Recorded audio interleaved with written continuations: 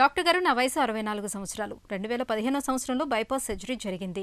LV dysfunction moderate అని వచ్చింది. నాకు మళ్ళీ ఇప్పుడు ఎల్వి డిస్ఫంక్షన్ సివియర్ అని వచ్చింది. కారణం ఏమై ఉంటుందో తెలియచేయండి అని అడుగుతున్నారు. ఈ ప్రశ్నకు డాక్టర్ గారి సమాధానం ఇప్పుడు తెలుసుకుందాం. బైపాస్ సర్జరీ చేసే టైంకి అంటే హార్ట్ అటాక్ వచ్చిన తర్వాత ఎంత అర్లీగా మీరు హాస్పిటల్కి వెళ్ళారు, తర్వాత ఎలాంటి హార్ట్ ప్రాబ్లం వచ్చింది, అంటే దీంట్లో హార్ట్ అటాక్స్ కూడా టైప్స్ ఉంటాయి. అంటే యాంటీ వాళ్ళ ఏమైనా అంటే గుండె ఫ్రంట్ భాగం దెబ్బతినిందా, సైడ్ భాగం దెబ్బతినిందా, లేదా పోస్టీరియర్ భాగం దెబ్బతినిందా, అంటే దేనికి యాంటీ వాళ్ళ ఏమైనా, లాటరల్ వాళ్ళ ఏమైనా, పోస్ట్ వాళ్ళ ఏమైనా, ఈ విధంగా అంటే గుండె ఏ కండరం భాగం దెబ్బతిందో గమనించి దానివల్ల ఈ గుండె పంపింగ్ తీరు కూడా ఆధారపడే అవకాశం ఉంది. అలాగే మీరు ఎంత త్వరగా హాస్పిటల్కి వెళ్ళారు, అంటే హార్ట్ అటాక్ వచ్చిన ఎంత త్వరగా అంటే వితిన్ మినిట్స్లో, అంటే దాన్నే కండరము టైము అంటాం. అంటే కండరం ఎంత అర్లీగా వెళ్ళగలిగితే మీ కండరం దెబ్బతినకుండా మనం నివారించే అవకాశం ఉంది.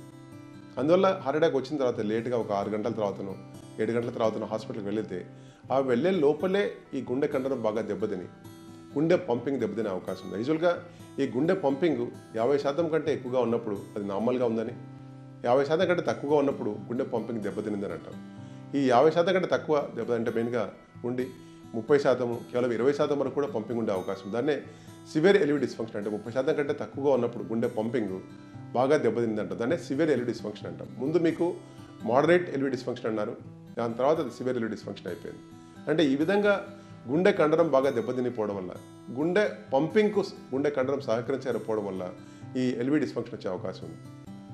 అందువల్ల మీకు బైపాస్ సర్జరీ అనేది కేవలం అంటే ఆ రక్తనాళాలలో బ్లాక్ను మాత్రమే మనము తీయగలం. అంటే దాన్ని మెయిన్గా ఈ కనెక్షన్ చేయడం ద్వారా, గ్రాఫ్ట్ చేయడం ద్వారా కేవలం రక్తనాళాలలో మరి తిరిగి ఫ్లో వచ్చేటట్టు చేయగలం. కానీ అప్పటికే దెబ్బతిన్న గుండె కండరాన్ని సరిచేసే అవకాశం లేదు. ఎందుకంటే గుండె కండరం ఒకటి, తర్వాత బ్రెయిన్ సంబంధించిన మదిలో మెయిన్గా దెబ్బతిన్నప్పుడు ఆ కణాలు మళ్ళీ తిరిగి అవి నార్మల్కి వచ్చే అవకాశం లేదు.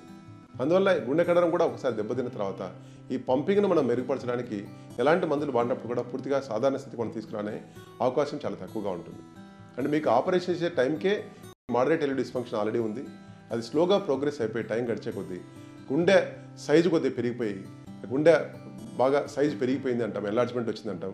అలాగే పంపింగ్ కూడా వీక్ అయ్యే అవకాశం ఉంది. అందువల్ల మీకు బైపాస్ సర్జరీ చేసిన తర్వాత కూడా ఆ పంపింగ్ మెరుగుపరచడానికి కొంతవరకు మాత్రమే మన మందులు ఉపయోగపడతాయి, లేదా దానివల్ల మీకు ఎక్కువ ఆయాసం రాకుండా కొంతవరకు నివారించగలం. కానీ పూర్తిగా మీకు ప్రాబ్లం లేకుండా నివారించలేము. అందువల్ల మీకు moderate LV dysfunction, severe LV dysfunction అయినప్పటికీ కూడా రెగ్యులర్గా మీరు మందులు వాడుకుంటూ, అంటే మెయిన్గా ఆయాసం రాకుండా ఉండడం, దీనివల్ల ఈ పంపింగ్ వీక్ అవడం వల్ల మెయిన్గా వచ్చే సమస్యలు ఏంటంటే కాళ్ళ వాపులు రావడము, ఆయాసం ఎక్కువ రావడము, గుండె దడ ఎక్కువ రావడము, పడుకున్న తర్వాత అర్ధరాత్రి కూడా ఆయాసం ఎక్కువ రావడం, సడన్గా లేచి కూర్చోవడం జరిగే అవకాశం ఉంది.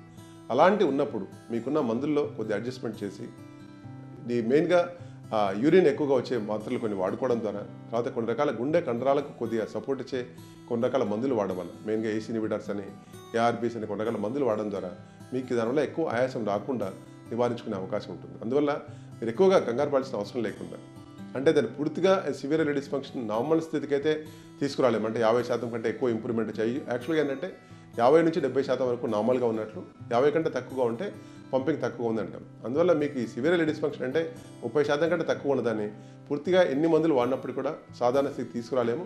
కాకపోతే ఆ మందులు వాడడం ద్వారా మీకు వచ్చే ఇబ్బందులు మాత్రం మనం అధిగమించే అవకాశం ఉంటుంది.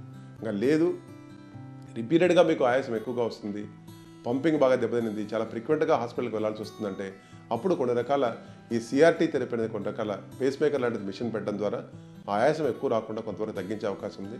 దాని తర్వాత ఫైనల్గా ఆప్షన్ ఈ హార్ట్ ట్రాన్స్ప్లాంటేషన్ అనేది ఫైనల్ ఆప్షన్. అంటే ఎలాంటి మందులు వాడినప్పుడు కూడా మీకేం గుణం కనపడకపోతే అప్పుడు కార్డియాక్ ట్రాన్స్ప్లాంటేషన్ అనేది లాస్ట్ ఆప్షన్. అందువల్ల మీరు ఎవరైనా చెప్పి మందులు వాడితే పూర్తిగా ఇంప్రూవ్ అవుతుంది అని దాని మీద నమ్మకుండా కేవలం మందులు జాగ్రత్తగా వాడుకుంటూ మీకున్న ఈ ఫ్యూచర్లో వచ్చే ఆయాసాన్ని మనం తగ్గించుకోవడం ద్వారా డెఫినెట్గా దాన్ని మనం కంట్రోల్ చేసే అవకాశం ఉంది, కానీ పూర్తిగా క్యూర్ చేసే అవకాశం చాలా తక్కువగా ఉంటుందండి.